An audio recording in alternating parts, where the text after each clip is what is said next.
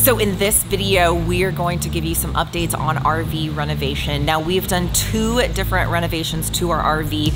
The first major one we did about 2 years ago, and the second one we did about a year ago. So we're gonna give you some updates, and we're gonna go over, are the things that we did actually holding up with everyday use? And we're just gonna also give you an updated tour as well. So let's go check it out.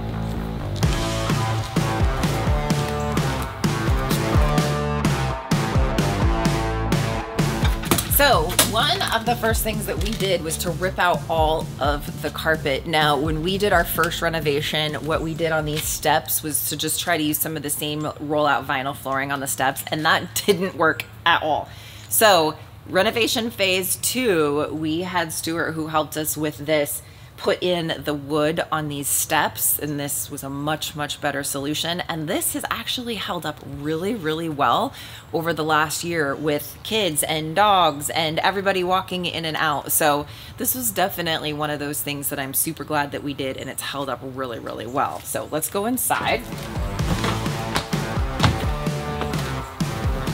So one of the next things that we had done as part of phase 2 of our renovation was we had a very large spot where our TV used to be. Now, this is a 2004, so it is 18 years old. And when we first got it from the owners that had it, everything was 100% stock and original, and it had the old tube style TV. So the area where that was just a big gaping hole, because of course we took that out. One of the first things that we did, we had that modified and made into a more usable space for things like storage. Ben puts a lot of his camera equipment there where we charge up all of our batteries. And so we just changed that up to be much more functional and to be able to use that space more efficiently. It used to have carpet, right? So we spent a ton of time ripping up carpet, ripping up padding, pulling staples out. And so what we did for the flooring, because we are not the most handiest of people, we put down a roll-out sheet vinyl. Now, here is one thing I will say about how this is held up. It's held up pretty well, but there's definitely some imperfections that are there, and some places where as this slide has come in and out, that we actually had some spots that have kind of worn through, and it caught on this and ripped us a nice big hole here. So don't know if I would do the rollout sheet vinyl again if we were to start from scratch. Knowing what we know now, would probably go with like one of those snap together plank floors, but it's worked okay. It's held up okay. It just was a lot more difficult to work with than what we had originally thought. So the next thing that we did was we needed better space for our kids. And so we actually put these bunks in, and we took out a couch. So there used to be a couch on both sides of the slides. So we took out that couch and we put in bunks so that our kids would have a place to sleep instead of sleeping on the couch. These mattresses are actually just foam mattresses that I got from Amazon, and I cut them down to fit just a little bit. It didn't take a lot of modding, but I did have to do a little bit of modding to get those to fit the space well, and they work perfectly. We're on the fence about adding curtains. The kids haven't really said that they want curtains. So many people have said, oh, you should put curtains for privacy. So I don't know, that may get added at some point. May not, we'll just have to see how it goes. All of this slide trim, this is all new. So all of this got pulled off and then replaced with this board instead, which is much more aesthetically pleasing. It really updated it. Now, there used to be cabinets along this whole slide, and we had to pull all of these cabinets out. And that's why you do see a little bit of these holes here, and those are things that we still need to repair. I've got the repair kit. I just haven't had the time. Got rid of a ton of weight. So one thing, if you're renovating, you always have to be cognizant of is weight. We got rid of a ton of weight when we pulled everything out of this slide that was there. And so what we have here is significantly less weight than what we pulled out. This light fixture is just a household light fixture from Home Depot. So here's a tip. If you are renovating light fixtures, you can use a household light fixture, but the key is you have to get a 12-volt bulb.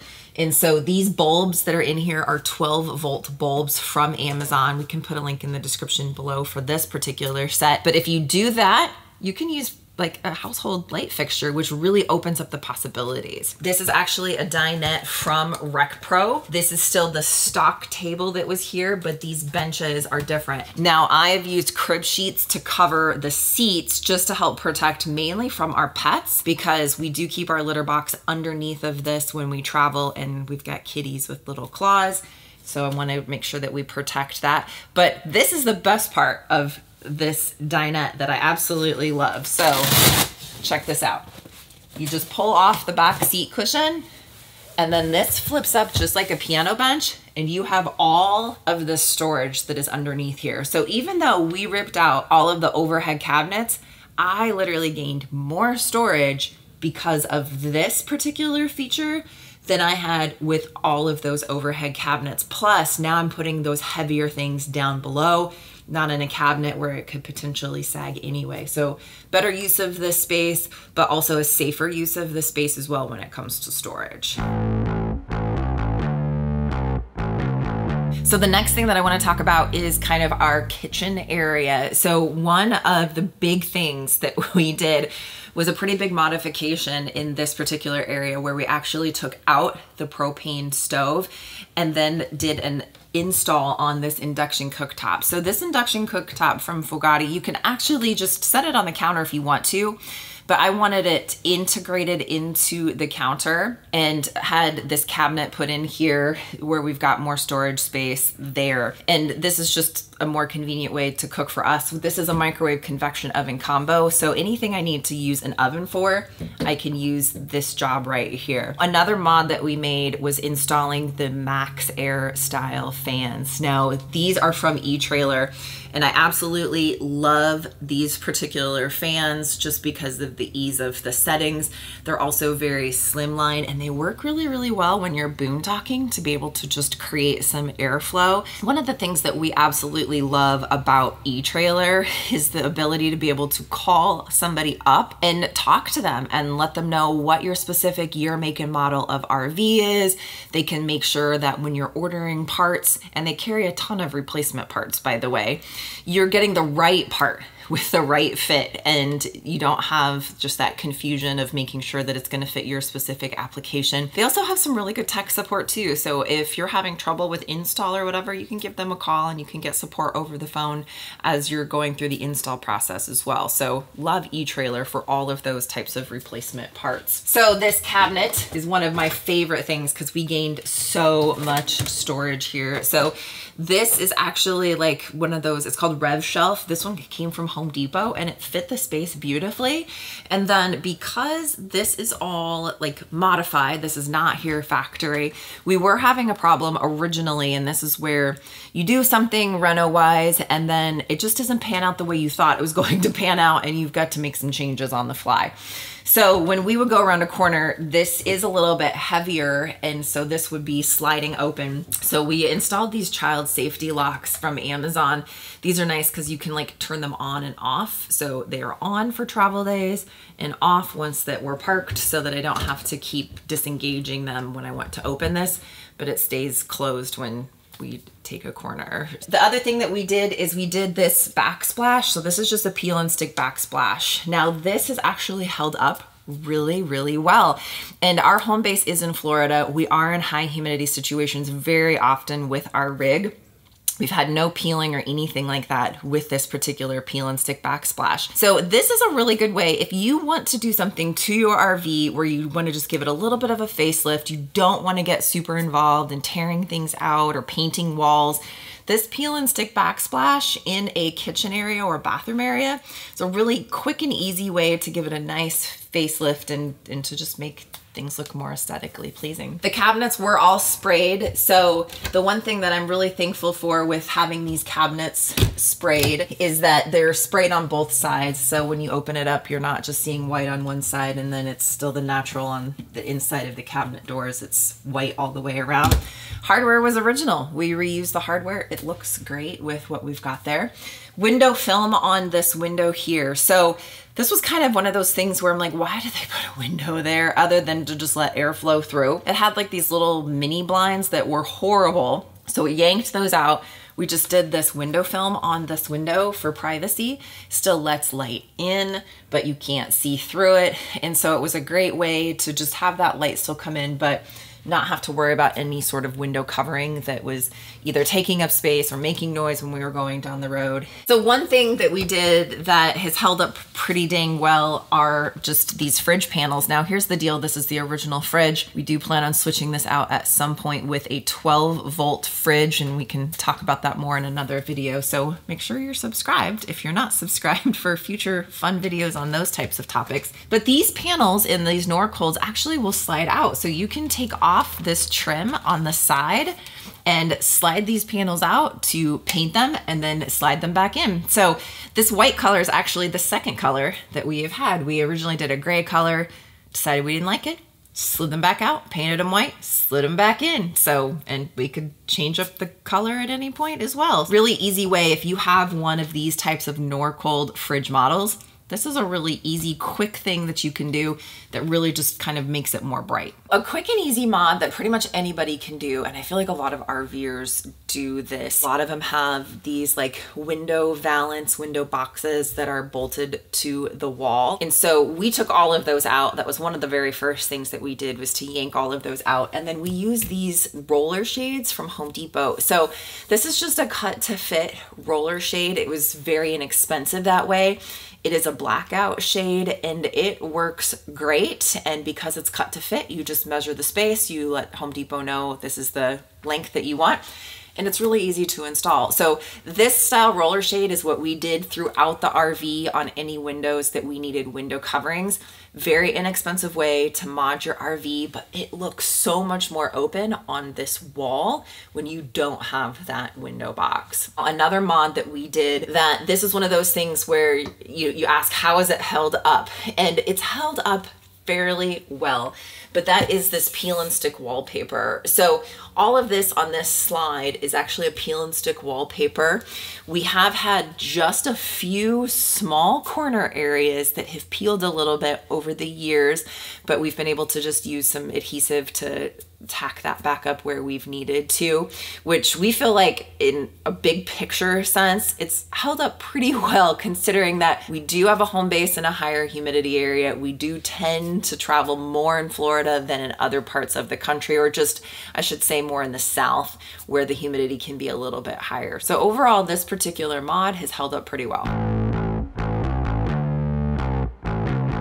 So this bathroom was actually one of the last things that we did when we updated everything. So the toilet that we have is actually from E-Trailer. So it's like the ceramic, where it feels more like it's a house toilet and not the horrible plastic RV toilet. So we painted in here, we took down a cabinet. Probably one of my favorite things that we did in here was there was a cabinet here that we removed, and then I actually got these boxes from Hobby Lobby, and then this kind of like organization system from IKEA. So this actually works great. It holds the same amount of stuff that the cabinet did, but it gives it a lot more of an open look in here. And then each of the kids kind of have like their own little cup from IKEA to put things like their toothbrushes and toothpaste and hairbrushes and all of that type of stuff in. And the best part is, when it's time for a travel day, like, I don't have to do anything because nothing's on the counter. It's all already in a bin and put up and away. And so it keeps the counter clear, but it just makes things a little bit faster to pack up on those travel days as well. So one quick little mod that we did was installing this oxygenic shower head. So this is actually a mod that you could do to your RV this weekend if you wanted to. So we got this on Amazon. I'll put a link in the description below. Now I will say this has been so nice because when we are boondocking, traditionally the water pressure when our water pump is running isn't the best, especially for showering. I can literally tell no difference now when we are hooked up to city water versus when the water pump is pumping the water in boondocking with the pressure in the shower head. It is exactly the same. So I'm super glad that we made that little upgrade, and highly recommend it for any RVer because it's really cheap and really easy. So one of the things that we did in this back bedroom area, so we painted the walls white, which we did throughout the RV, and that has actually held up really, really well. Very thankful that we did that. These closet doors were just gigantic mirrors, and I really disliked them. I felt like it just really made the RV look much older. And so we had these painted and this design put on them, and I think it looks absolutely great, and it gives it a more modern look. It's all repurposed, so we didn't really get rid of anything. We just used what was there and modified it. And then all of the slide trim was replaced, and then the cabinetry that is back here was all painted white. So in here we have our washer dryer unit.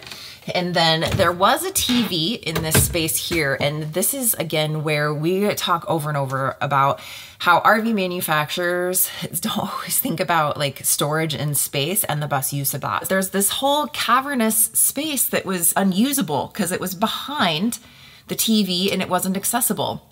So we actually removed the TV and we have our printer sitting here, but we have so much space here that we can use to store things like blankets or pillows or really whatever we want to store up here. And we just use that space as we need it for various times that we're out. But it gave us the space back. So little tip is, as you're going through your RV, look for those kind of hidden spaces where maybe it's just a waste, but you could use it for something. So one of the things that we did back here as well is this window that sits at the head of the bed. I am not a fan of having a window right at the head of the bed. Our first thought was, well, maybe we could actually just cover it up with like a wall, but here's the caveat. This is actually an emergency exit window. And so you obviously don't want to do anything from a safety standpoint. And so we have to have the window as it is for that emergency exit. So what we did, because I didn't want any sort of curtain hanging where my head is as I'm trying to read a book at night or even trying to sleep, we put this window film on here. Now this is from Amazon. It was super easy to apply. This window film has been on here for 2 years. No issues at all. No peeling, no delamination, no fading. And if we need some of the light blocked, we do have a piece of Reflectix we can just put in here when we go to sleep at night if we need things a little bit darker, depending upon the type of campground that we're staying at. So this was a mod that I am super thankful that we did. Would definitely do it again, and it's held up really, really well. So if you'd like to know more about step-by-step processes that we took with both phases of our renovation, I'm gonna leave a playlist right up here where we documented everything start to finish, and so you can take a look at more information there on what the process was like. If we don't see you out on the road or around the campground, we'll see you in the next video.